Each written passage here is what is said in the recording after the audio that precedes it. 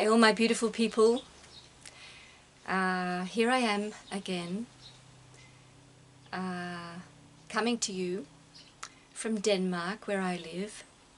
Some of you ask, the new people who come, where do you live? I live in Denmark. My name is Katrina, and I'm nearly 57 years old, and I live on this small farm on an island called Zealand in Denmark. And I have been on a pretty intense journey, I think, from the moment I was born, I think. And life has been really very wonderful, I feel. I feel this has been a really amazing life, and it still is an amazing life. So yeah, apparently this is a video about just my journey. So let's just see what happens. So I was born in Sydney, Australia in 1963, and I have an older brother, and my mother and father were Danish. My mother's still alive, she's Danish, and they lived in Denmark and had my big brother. And everything was changing in the 60s, and the world, Australia, South America, they wanted all this growth, and they wanted people who were innovative to come and get things moving. So my father was he was a furniture builder, or wood craftsman, and also an architect. And so my mother was had trained to be a designer, or somebody who makes clothes, designs, yeah, and cuts the material. And, yeah. So they met each other on this art school. And so he was given the opportunity to go to South America or to go to Australia, and they chose to go to Australia. And so he wanted to start this incredible career, and he did. Like, what happened was, as many families, is that people, they come into these marriages with all their baggage and all their hurt from childhood, and they get they go on this wave of making money and becoming famous and all this, and then they neglect their family, and not because they want to, but that is what happens. And my mother and father had one more child. They had my little brother, and by then it was really quite unhappy already. And my father met another woman, and my mother was very unhappy already, and so they parted. And when I was about 7 years old, my mother chose to go back to Denmark to live with me and my two brothers. And so I didn't know the language Danish, so I couldn't speak the language, but I could sing a little song, and I'll sing it for you now. Tingelingelater, tinsoldater, blymatroser, bum lum lum. Se til højre, se til venstre, hele regimentet drejer om. Nu er klokken blevet mange, så må vi se at komme hjem. Ellers bliver vor moder bange, tingelingelater om igen. I could sing that, and I didn't know what it meant. It was about some soldiers who were marching along, and so anyway, I got to know what that was all about because I learnt the Danish language at school. So at that time there were not many foreigners in the Danish schools, so we were given a very wonderful treatment, me and my brothers. So we were taken out in there was gymnastics and religion, I think it was, the two subjects. We were taken up into a little place and we were taught Danish. So when you're so young, you learn language very quickly. But my birth tongue, or what you call it, is English. And so that's one of the reasons why I do these videos in English, because I love speaking English.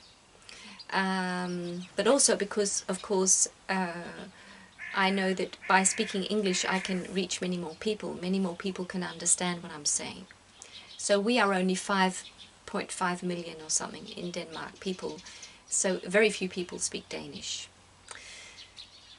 So what can I say? I went to high school. I loved going to school, and I think it's because there was a lot of emotional stress in my home, and there was not much of. I missed having parents who were actually told me what to do.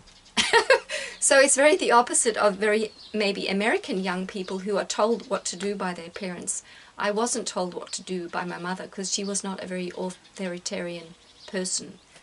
So I actually missed having, I felt in a way I was the authorities often. So so I loved going to school because there was a lot of structure, and the school then was very, it was actually very, it was very creative, and this was in the 70s, the beginning of the 70s. In Denmark, we had realized that you have to meet the child where it is, and you have to do a lot of creative things because all children are different. And so when we spoke to our teacher, it was always by the first name. So there was, in Denmark, very quickly, everybody was, there was no hierarchy often. And so it was, your teacher was like your friend in a way.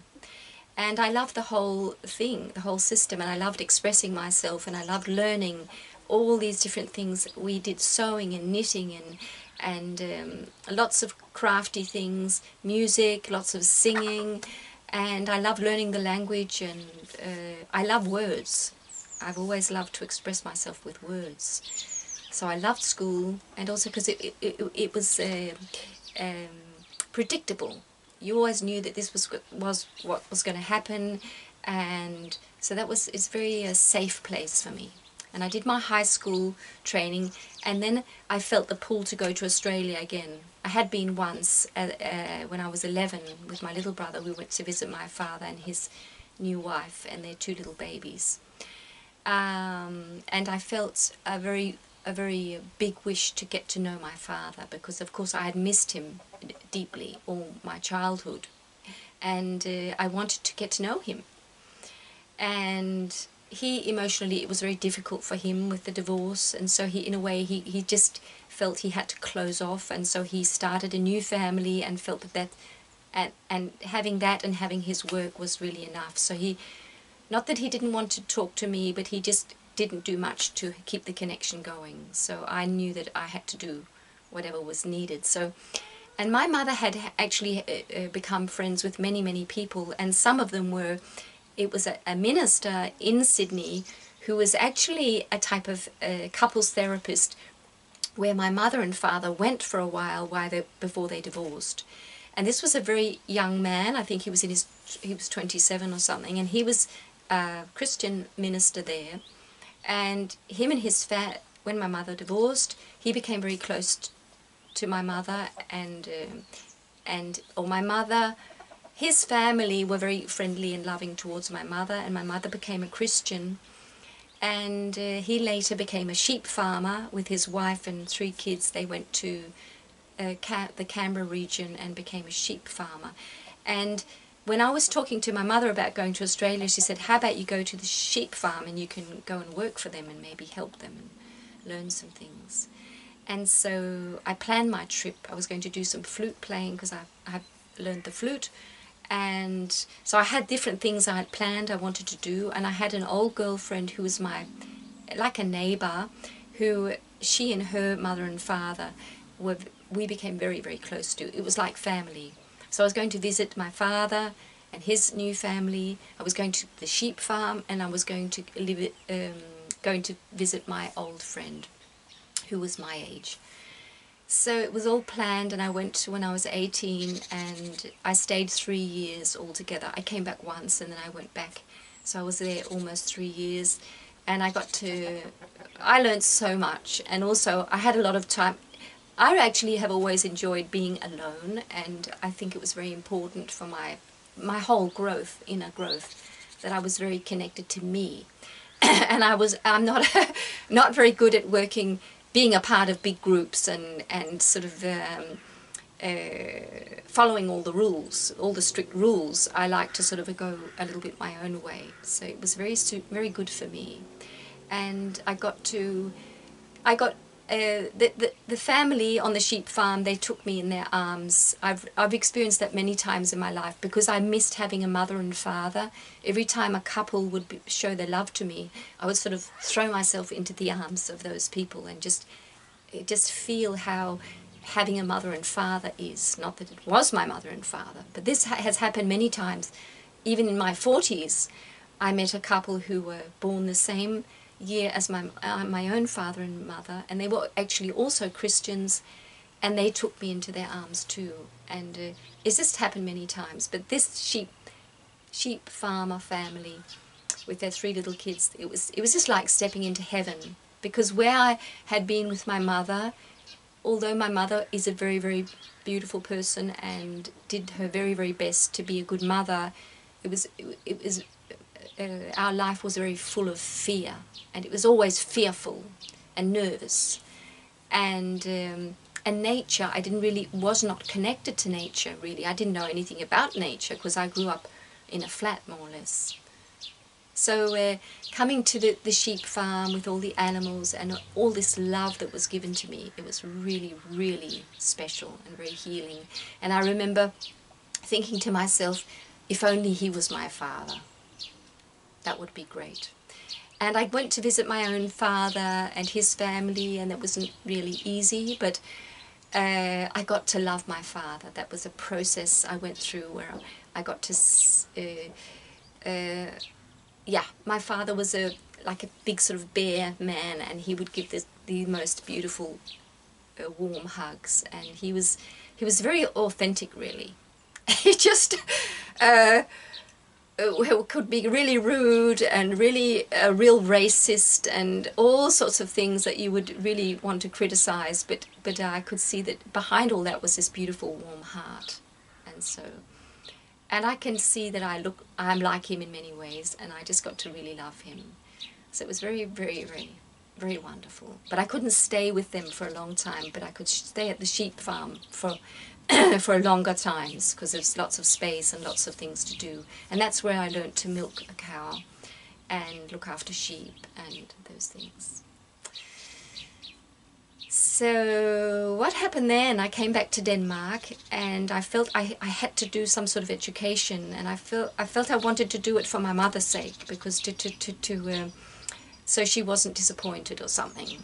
And I just felt I had to do it. And so I started studying occupational therapy, and I really did my best to do it, but I really could sense more and more that I couldn't see myself in a hospital situation with a name tag and a little nurse gear, little name tag, fitting into the hospital system. I couldn't do it because I was too creative, and I thought my thoughts were too much out of the box. So I thought to myself, if I'm ever going to work with sick people, I want to help them prevent disease. And if they are to heal their disease, I want to help them heal naturally.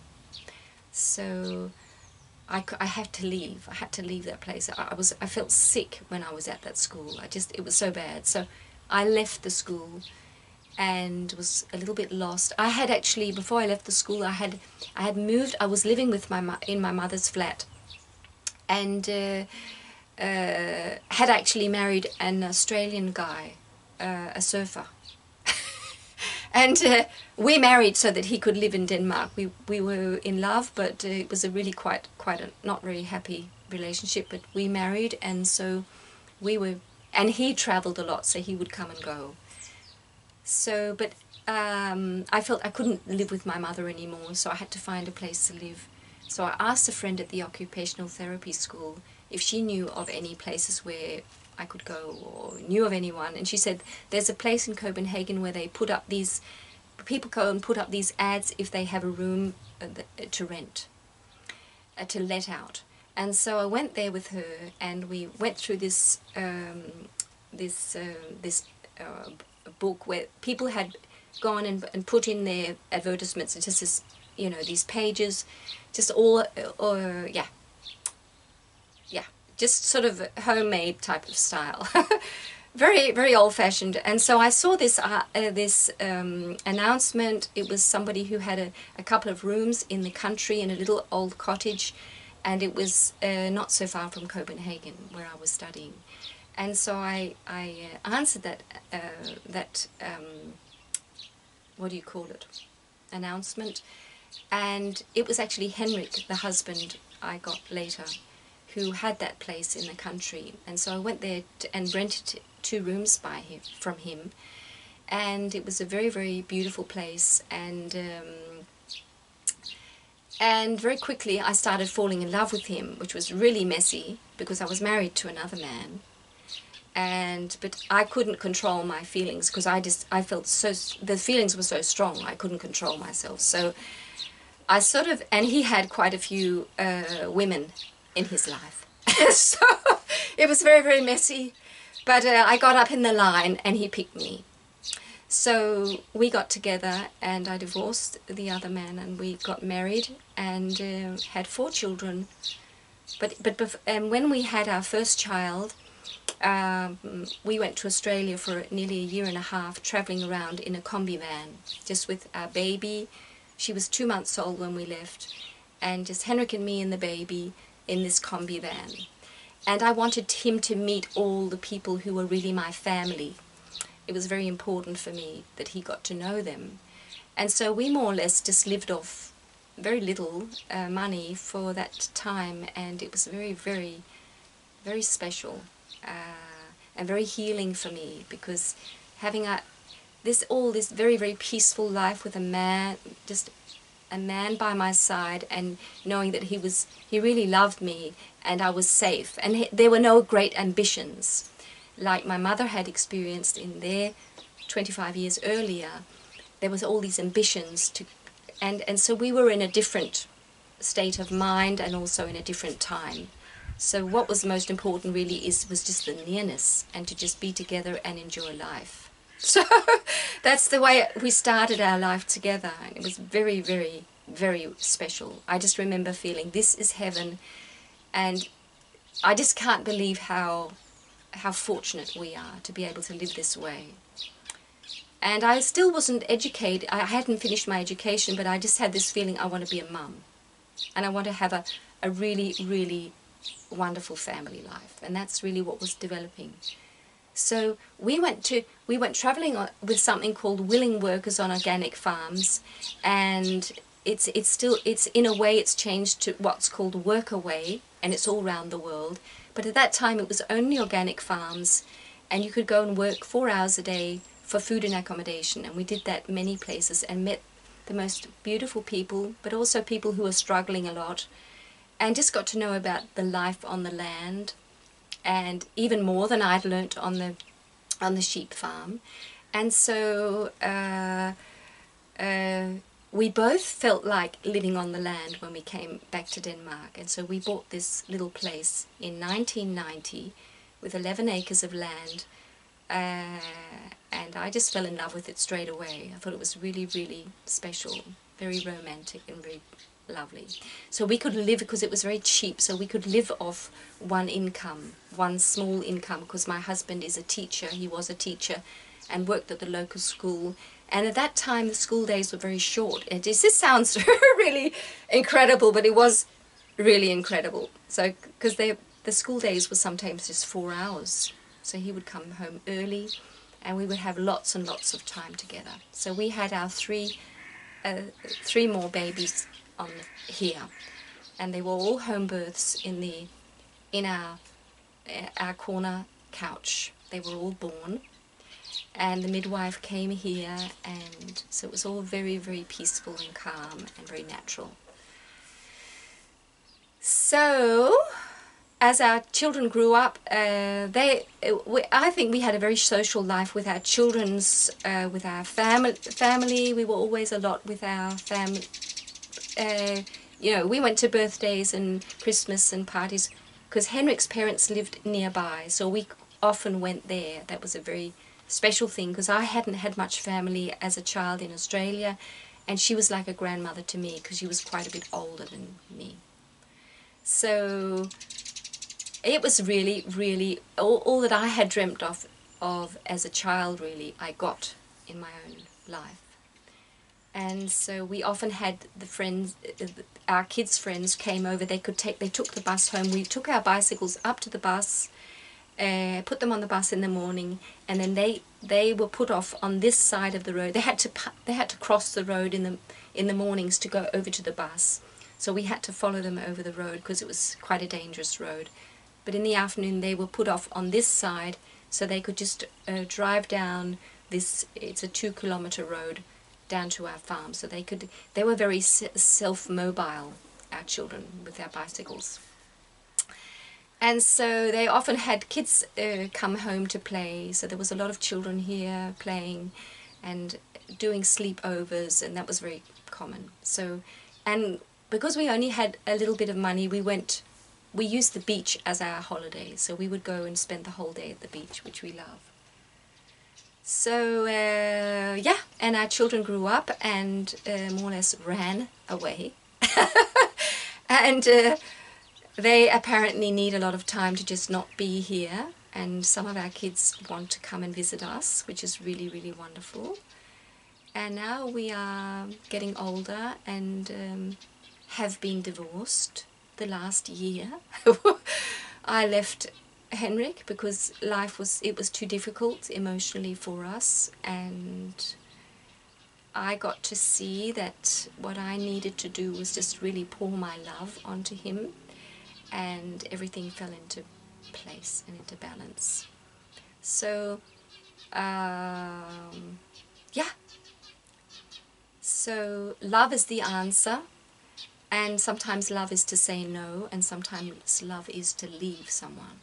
So that's really, a lot of my videos have been about trying to understand love myself, and also trying to help you understand love. What is love? Because love is really all there is. And the more we are in the love vibe, the more we embrace the love, the more we allow love to pour out of us and fill us, the more everything comes into balance. But as you can see from all my videos and the long journey I've been on, it's not easy. Learning how to love and what love is not easy. And yeah, so it's been a really, really, really wonderful life, and very, very exciting, and a lot of pain and a lot of joy. And what I feel life has taught me many, many things, and one of the things is that everybody really is a love being, and behind all the layers of pain or bad behavior or whatever you can call it, people who are unkind, it's behind all the layers there's this beautiful loving being, full of wisdom, full of peace, full of truth. So it's really God within. So where I am right now is just really enjoying being, and enjoying that. I think every time it's my birthday, I think to myself, oh my goodness, imagine I've had all these years to live on this planet. So, and I love this planet. It's just very, very special. So this is making me all touched. And I love all of you, and I thank you for being here on this incredible journey I've had the last 7 years on this YouTube, which has been such a gift for me, because being able to share how you feel and having people respond who can use what you're saying and bring back their wisdom and their support has been so special. So thank you for being there and for being you. And so this was a little story about me. So I'll see you in the next video. Bye.